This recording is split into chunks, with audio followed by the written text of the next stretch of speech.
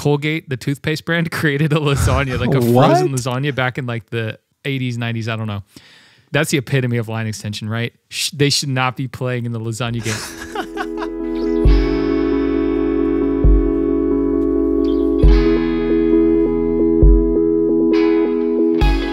Hey, welcome back to The Craft, where we explore what we're learning about the creative process. I'm Colby, and I'm a music producer, marketer, and product manager. And I'm Carter, a writer and PhD student at the University of Kentucky. And today, we've kind of got a special episode. We recently talked to Warwick Saint, and you'll see that interview on The Craft. And it was such a good discussion, and it was so inspiring that we wanted to take just a brief episode here to unpack the conversation, just kind of digest it. And so we give a few introductory thoughts in the beginning of the interview, so you can listen to those. But this is like the extended version of how we think the conversation went, what stood out to us, and that sort of thing. That's right. And that'll be episode 42 if you want to go back and listen to that right now before you dive into this episode. So I'm really excited to dive in. I mean, there was a lot of really big... It was such a good conversation. So where do you want to start? I mean, really, I just think the big question is what were your biggest takeaways from the conversation? Yeah, some of this will be, I think, the elaborated version of what we talked about in the beginning of the interview. But for me, it was just such a privilege to sit down with such a successful artist. I mean, it was just an absolute privilege to talk to someone who has really mastered a craft. I mean, this is kind of the zenith of photography, right? He's done it all in photography, and to see how he is evolving into a new artist and to hear his deep reflections on the creative process, on his art, was just really rewarding. And I think especially for us, at the kind of the beginning morning of an artistic career, it was inspiring to hear not only about his career, which we talked a little bit about, but to hear the things that we've talked about, his take, and to see the threads come together. Like, there was stuff that we've talked about on The Craft that he was mentioning that was just such a word of affirmation for me of like, oh no, right? The creative process is an embodied process, and it matters what you do before you create your art, and it matters that you went for a run, and it matters, X, Y, and Z, and that the arts are not this ethereal thing that happens just in the intellect. No, it's an embodied thing. It's part of the human experience. And so that was one instance where it's like, oh, this is stuff we've talked about on The Craft, and here Saint is talking about it, and he's kind of living it out in the wild, if you will. And so that was just, on one level, it was just deeply encouraging to me. Yeah, that's really true. Some of the threads were so similar to things we've talked about in a good way of just, oh yeah, maybe we're onto something. Maybe we're not crazy there. Just there were some around process, some, like you said, around sort of a holistic view of your life. Like, art is not just sitting down to do the thing, but also the preparation and your routines. And like he said, and even at the clip at the beginning, the way that he looks at the world, right? So the outlook on things where he can be inspired by a cardboard box. We should talk more about that piece. But yeah, you love that one. It resonates with me. But yeah, there were just so many threads, like you said, that connected to conversations we've had. Where do you want to take this now? I have a bunch of notes that I scribbled on a piece of paper, and I've got a picture of it that I'm looking through. Let's go there. So they're just like a lot of little gems, like little pithy phrases. Some of them were quotes from other people. Some of them were things that he said, like, you're a true Jedi whenever you can change your emotional state. Or art is like a relationship. You just have to keep showing up.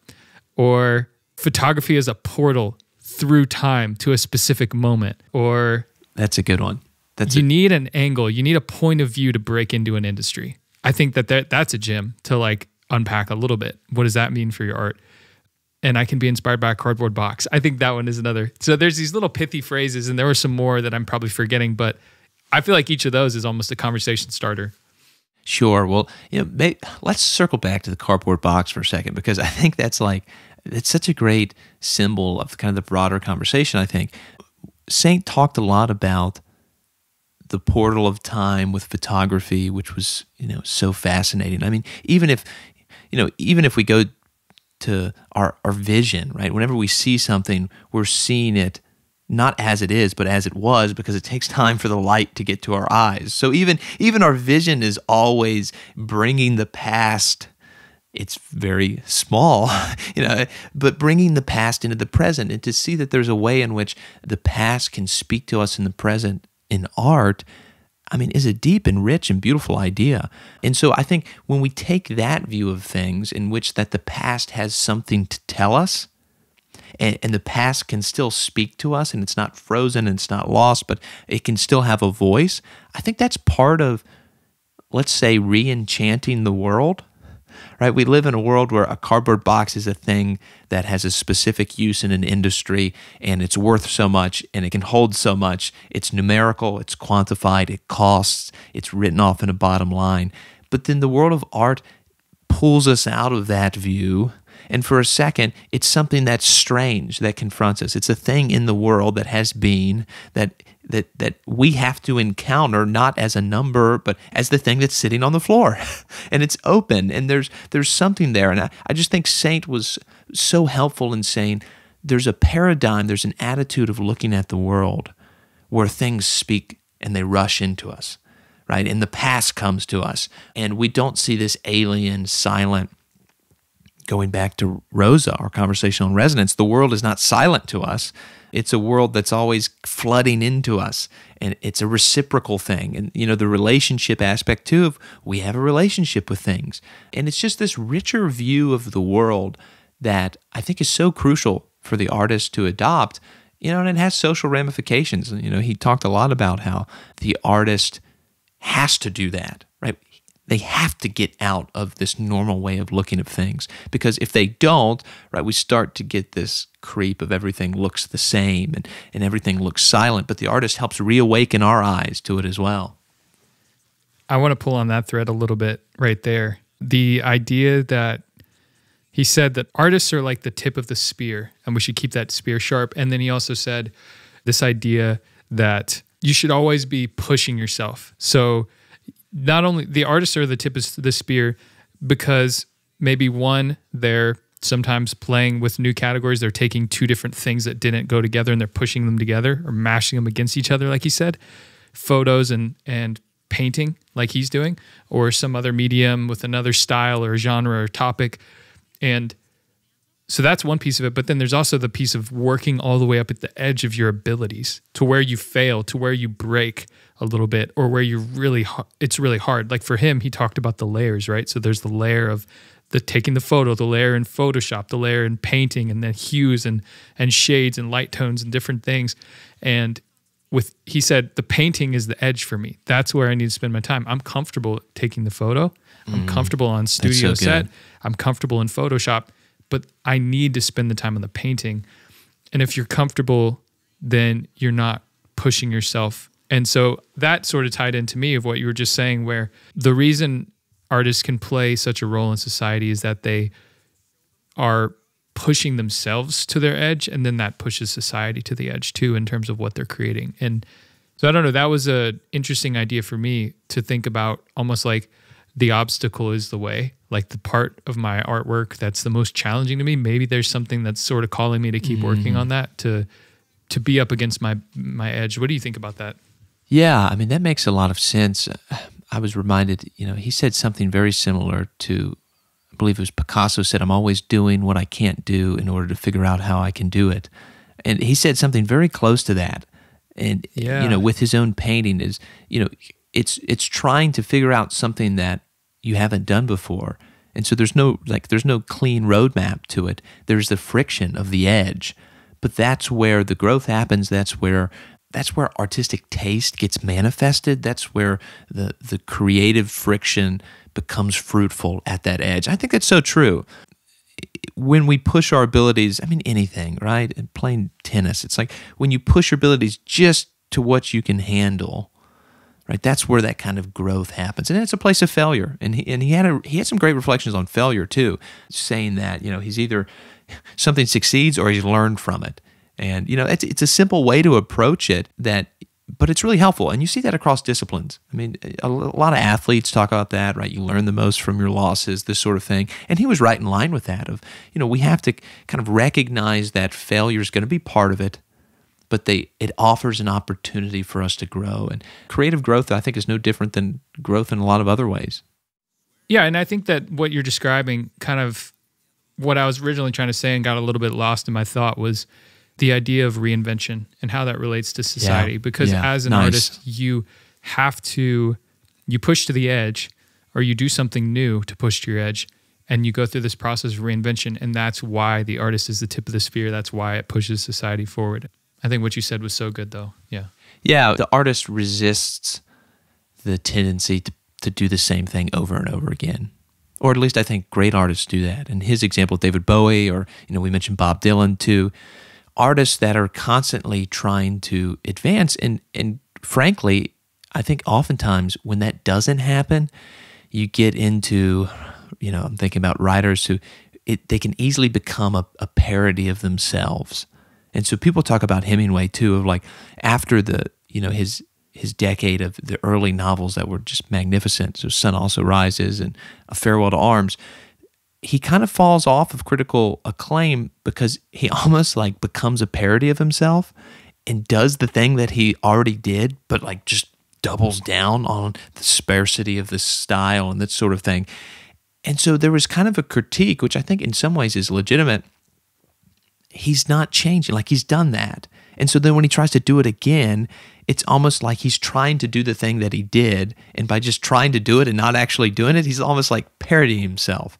Or you think about that like really old rock star that's still playing the same songs that he played in his 20s or something. It's like, okay, every now and then that's nice, but in some ways it's like it becomes a trap, and that you have to repeat yourself again and again and again, and you don't have that freedom of expression. I mean, Steinbeck was always trying to write something different. People wanted him to write The Grapes of Wrath again and again and again, and he didn't want to do that. Or you think of McCarthy, his early career, the prose looks entirely different than the prose of the 90s or the Border trilogy, or even the late stuff. Reinvention. And so I think it's a really important lesson of when you're not growing, then you fall into this danger of just doing the same thing again and again and again, not in a rich way where you're exploring the same subject or topic, or you have an idea that just haunts you and you go back to it, but in a way that becomes derivative of yourself. That's the phrase, that whole long, cut that up however you want, but that whole long monologue, there's the danger of becoming derivative of yourself. Yeah, that makes a lot of sense. You're a knockoff brand of your own brand in a way. Exactly. But then here's the thing. Like, I feel like with everything, it goes back to what we talked about in the episode around commercial versus creative or artistic, because any artist that's successful is probably going back 5 albums and playing the old songs on their tour as well, right? Sure. That's kind of the bread and butter, the moneymaker. Like, you go back and you dip into the catalog and play the songs that people love that got you there in the first place. And that's true in business too. You have your bread and butter and you might expand to different things, but I actually wonder what the correlation is, because in business, it's like there's this, I just reread the 22 Immutable Laws of Marketing, and one of the laws is the law of line extension, which basically the idea is if a business extends, there's something that's called Colgate lasagna. Look this up. Colgate, the toothpaste brand, created a lasagna, like a frozen lasagna back in like the 80s, 90s, I don't know. That is like that's the epitome of line extension, right? They should not be playing in the lasagna game. And Red Bull Cola, hey, I just heard of this too. Red Bull launched a Coca-Cola, or they shut it down. That was a failed product. You can't just slap your brand on something so far removed so good and have it succeed.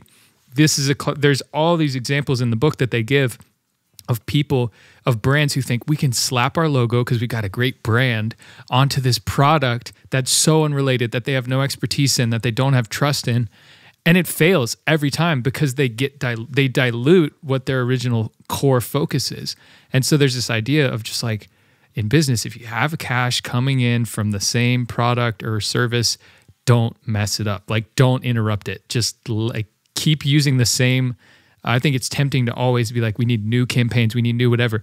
Crest is still pushing cavity protection. That's their whole marketing plan. It's like Crest cavity protection. Like, they don't need to reinvent that. They're crushing it and they will keep crushing it. I feel like there's a temptation to interrupt those things. And it's like, so that's the business side, right? But then it's like on the creative side, there's maybe an aspect of, hey, I'm let's say music, I'm good at producing this kind of sound.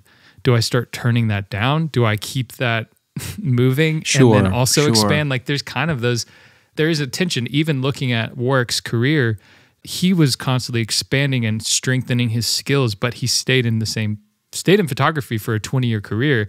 And that seems like a really good thing, a very successful thing. And he's done photography for 20, 30 years, and he's got a deep knowledge of that craft now, which he can then take into this new iteration with painting and mixed media. What do you think about that? Like, where is the line? Oh, this is so good. So a bunch of things came to mind here. One, I think in some ways, right, the change is not a total transformation. And so I think the Colgate lasagna may be the name of the episode. But right, that's a total transformation that's radical and that lurches. I read a great piece by David Coggins talking about design, and he says good designs are edits. They're not these like lurching transformations. And so occasionally I think, the artist will completely recreate themselves. But even the examples I gave, McCarthy changes, but he's still writing novels and they're still distinctly his voice. Saint has changed mediums, but one of the kind of his voice, especially I think that interest in motion. There's so much motion in his multimedia artwork, and there's so much capturing dynamic action in his photography. That's something that stayed the same. So I do think like you said, there can be a muse, or there can be something that just captures you, and you can iterate it in fresh ways, but it doesn't mean you have to reinvent yourself completely. And so I do think that is a balance, because you don't want to go to just, okay, I've really created a mastery in, fiction. Now I'm going to go become, I'm going to go become a painter.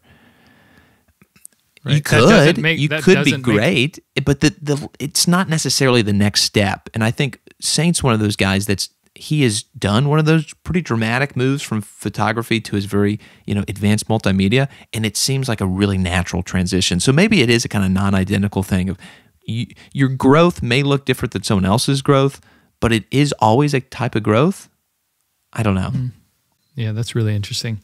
I know there's not a one answer for everyone, of course, but at the same time, it's like, it is just an interesting question, and almost a question of how long do you go until you need to reinvent, maybe. Sure. Like, there's the stages of going from a beginner to intermediate expert and really honing your craft. You don't want to reinvent in your process of going from beginner to novice or intermediate, right? But then there's just repeating yourself. You don't want to repeat yourself, and I won't go any further and repeat myself right now either. Yeah. Well, there's a modernist idiom that Ezra Pound said, make it new. And I think deep at that idea is the idea of renewing oneself. So it was on an inscription. There's supposedly an inscription on a Chinese emperor's bathtub that says, renew yourself every day. And it's a translation. And that was kind of the source of this aesthetic movement. And so I like the idea of renewal, maybe more than reinvention, because I don't know, you're not spinning yourself out of something, but you're renewing it. Or that idea of maybe your growth is an edit rather than this lurch in another direction. And I think that's kind of succinctly what I think I'm centering around. I like that. So the next thread that pops up from this piece of the conversation, unless you have something else, I think it's really interesting, the idea of how his work had a really clear angle and point of view in photography, so shifting time and the different techniques there, and then and motion, basically, like you said, and then you see that transition into painting, but the thing stays, this theme of motion and movement is evident in the painting as well.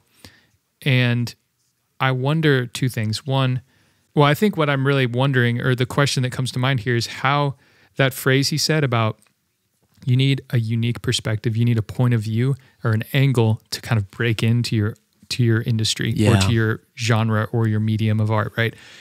It really interests me because it makes so much sense. You need, whether it's a personal story or a style or there's something that about these I mean, this is so basic to art. Art is not functional. Art is about the aesthetic, the beauty, the emotion. And so having a specific thing that you're known for, that's just very quick hook. This is a basic marketing idea, right? I'd love to riff on that a little bit. Like, what do you think? Sure. Because it feels like that's something that, to summarize what I'm trying to say, it feels like you need a clear point of view to break into your craft and your industry. And then additionally, that same thing can almost be an opportunity for you to have a theme across your larger body of work. What do you think about that? Okay, here's the first thing that comes to my mind. Tell me what you think about this. I feel like in some ways, this urge to, I need some original shtick can be really damaging in some ways. Or not damaging, let's say dangerous. Because I think the danger is I'm going to step outside of tradition in a way and do something completely radical. You see this really, I think, played out in the fine arts realm. It's like the history of 20th century art is this kind of movement. There's something very different between Braque and Picasso's Cubism and how it altered a tradition in a radical way, and the later kind of parody of radicalism that you see from like Duchamp's, like Urinal with his name written on it, right? There's a radicalism that propels like literally the exhibition of rotting meat and the most shocking thing that we can, because it's trying, I think, in some ways to come at it to have that's your shtick. Rotting meat is your shtick. It's like, and so I think there's a danger to be like, okay, I have to write poetry like no one has ever written before, but you're not going to. Like even your most disjointed free verse is going to be, you're still within a tradition. And if you're writing a sonnet, it's like you're certainly going to not radicalize the sonnet. You have to, in some ways, find your distinct angle and voice within the parameters of the meter and rhyme, of the tradition. And so I think it's a balancing act that I think the first kind of knee-jerk is I have to do something totally different. Otherwise, I'm just going to be another blank. But there's a way in which you can like enter into the tradition and then find your angle. We kind of talked about finding a voice, but it is kind of a complicated thing, because I think the danger at least is that you try to somehow step outside of everything to find your angle. And then, I don't know, that just seems not productive to me. I hear what you're saying. So we've talked about it before. The idea is you need an angle, and then the easiest angle is shock factor. Or and originality.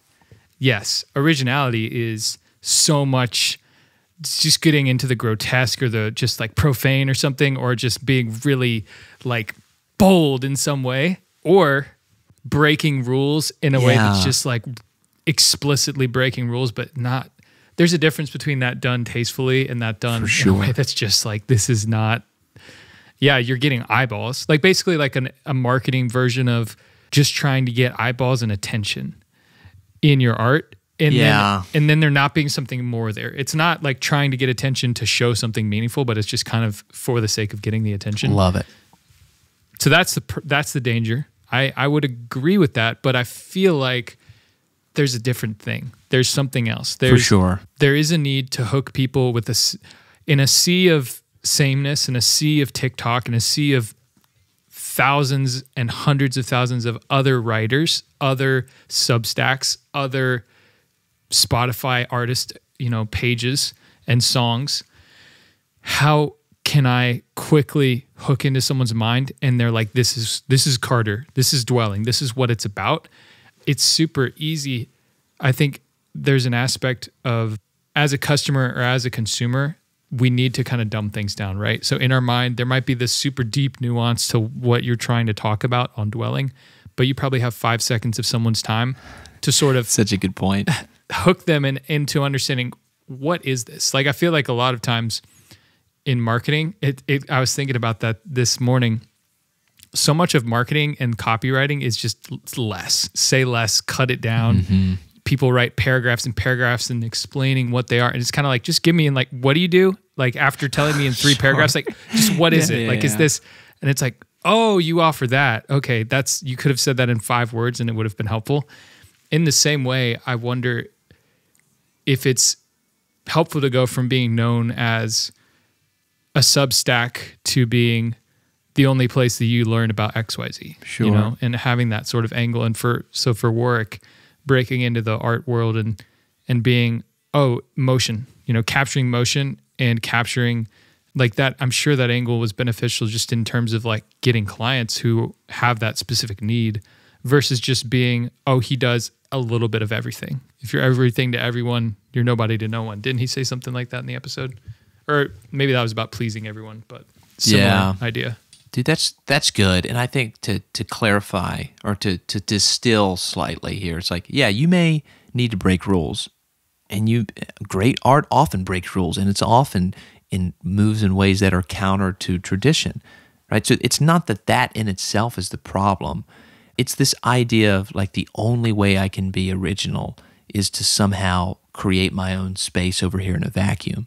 I think that's the concern, and you followed up with such a helpful description of, okay, if that's the case, then I still need to have something that distinguishes me within the sameness. And I think that's worth thinking of, because sometimes we're so intricate in trying to figure out, I don't know, all the nuances of the change, but we don't just recognize, this is something that I offer.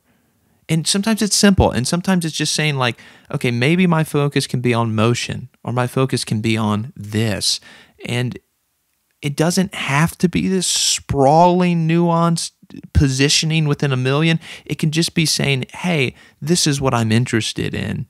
This is what I'm going to try to offer. For me, what I think your angle is Steinbeck. You know, I think you are a Steinbeck scholar. And so you have this, how many of our conversations on this podcast has it even been like, it's like he's a Steinbeck guy. You know, he's brought him up in 30 out of 42 episodes or something probably. So I don't know if that's accurate or not, and maybe that, or whether that's what you want it to be in the future or not. But to me, something like that is a hook into kind of quickly understanding, okay. And then from there, maybe it's American literature for sure, different things, and nuances. But as a outsider, not in your world day to day, it's kind of like things like that sort of hook me in to understanding someone. That's great. You got to have a pitch. Yeah. You have to have a pitch, though. I mean, it's like, where's your scholarship on? It's like, I'm not going to read you my dissertation. I'm going to tell you, it's on American modernist environmental literature. It's like... And giving me 3 names, especially as a non-English major, is so much more helpful for me. Yeah, exactly. You know, because it's like, okay, Steinbeck. That's nice. And, I'm thinking of California right now. I like picture the house. What's his name? Jeffers. Steinbeck, Jeffers, and Emerson? No. Close. Yeah, he's in the circle, but London. Okay, yeah. So there we go. See, even but that's I'm concrete, like, though, right? I like that, dude. That's really helpful. And so understanding, like, what are the things that are concrete that help provide your angle? Because it's important. And I think sometimes I minimize that. Like, I don't want to just have a pitch, but you need a pitch. Like, you have to be, there's a whole world of scholarship, if we just take that example. Like, you have to kind of put your little flag down in a portion of it and say, this is what I think about. And I guess that's probably similar to marketing. I mean, you have to say there's all sorts of things that our product can do or thinks about, but this is what we're most concerned about. And that's got to be intelligible. What is there anything that's like for you or for me that categorically or just like hook wise that you think in the music world? You know, because I feel like the interesting thing is I've produced for a lot of friends and done a lot of different genres along the way. So I don't feel like I do come back to this question of like genre, and for my own music, it's always been in electronic, but have worked in all these other places. And so there's a little bit of just like identity crisis around that, figuring out where should I double down and maybe even turn down things because they're outside of that. Well, you're a tricky case because, I mean, working as a producer in some ways, right? You're involved in projects that are very different. Like working with Cole is very different than the music you're making with Will. And so those are very different projects.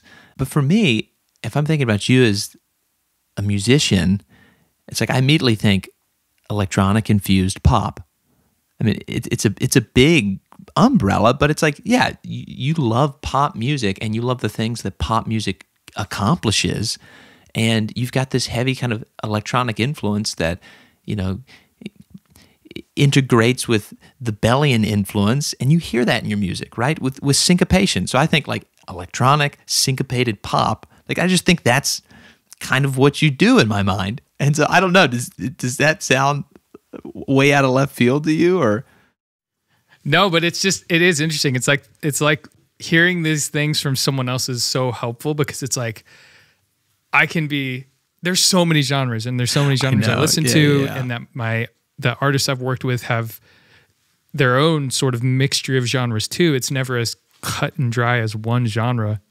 And so then I get lost in that, probably in the same way that you could get lost in the world of the hundreds and maybe thousands of authors that you read. But it's kind of like, at a high level, here's what you're interested in. It's like, oh yeah, that's a good reminder. That electronic infused pop or electronic syncopated pop, maybe not official genres or something like that, but it's definitely, that is such a great description of what, if you just gave me an Ableton session and we're like, make something, that's probably what I would just naturally do. You know what I mean? Which is a good place to start. Yeah. Okay. I love that you said that. This is the thing that I want to do. So like red lights going off.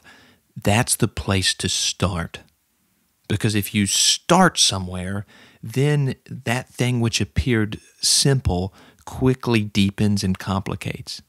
So if I start, and this is true for my academic career, it's like start with Steinbeck, this drives into California literature, drives into Jeffers, it drives into London, it drives into naturalism, it drives into environmental philosophy, it drives into modernism, like everything from this little node of young Carter read The Grapes of Wrath and East of Eden, that node, that Steinbeck interest starts to splinter and deepen.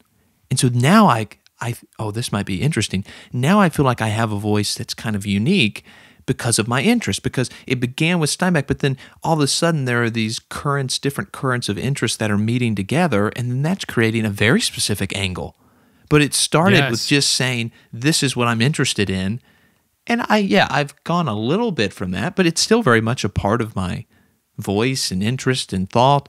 And so I love that you said that. It's a place to start with and begin with, but it's important.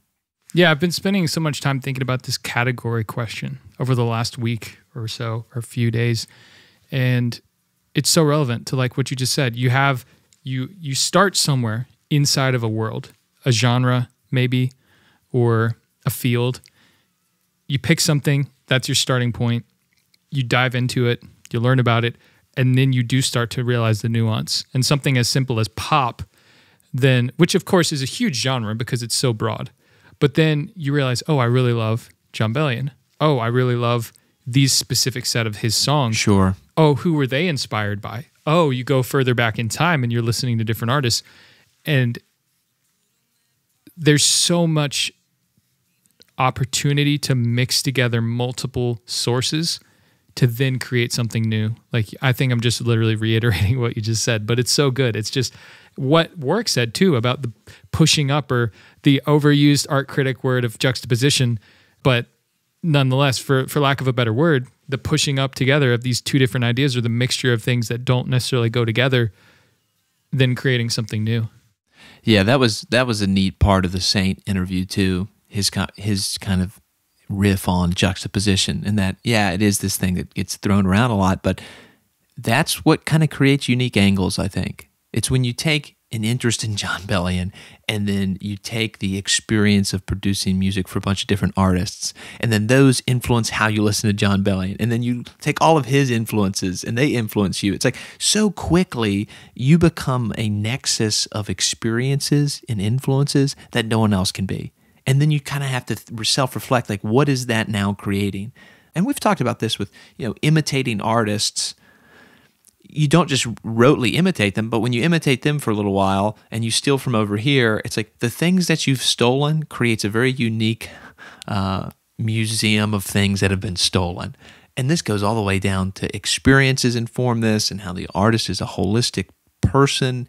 And so as you expand your reach and influences, you're being transformed always.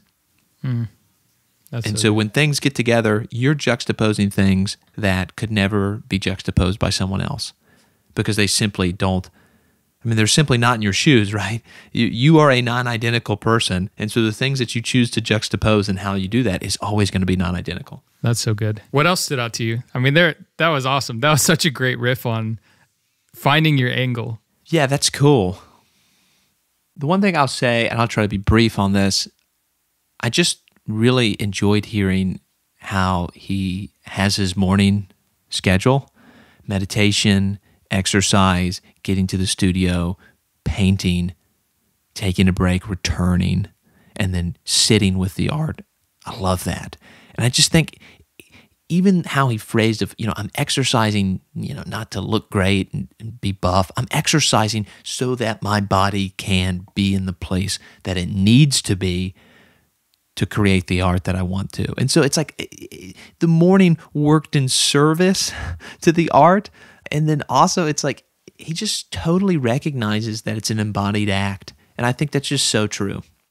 That's really good. That definitely stood out to me too, because I really do feel, I'm like, on paper, I always know that going for a run a couple times a week or once a week even refreshes me, clears my mind out, gives me more energy to come back to the work. But in practice, unless I feel super stressed out, I rarely make it happen.